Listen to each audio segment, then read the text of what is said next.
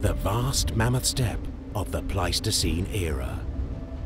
Woolly mammoths, now long extinct, once roamed these northern landscapes in large herds, playing a critical role in the stability of their ecosystem.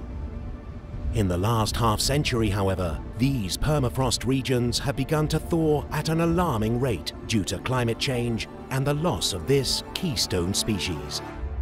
Over the last decade, humanity has made significant advances in understanding DNA and the field of genetics.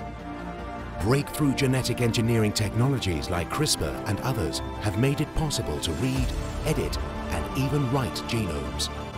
Combining these modern genetic engineering technologies with ancient mammoth DNA recovered from frozen specimens allows for the de-extinction of the woolly mammoth genome.